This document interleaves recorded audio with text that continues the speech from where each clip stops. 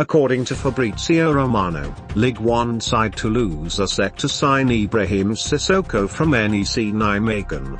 The talented 20-year-old has excelled in the Eredivisie this season, featuring 26 times as NEC finished in 12th place.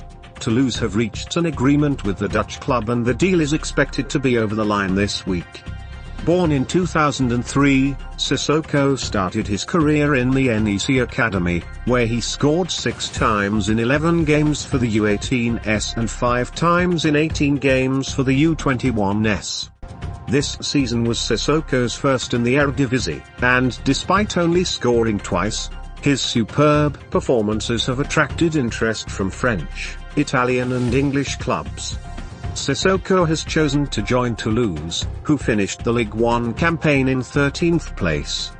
They also won the Coupe de France for the first time in the club's history, beating Nantes 5-1 in the final.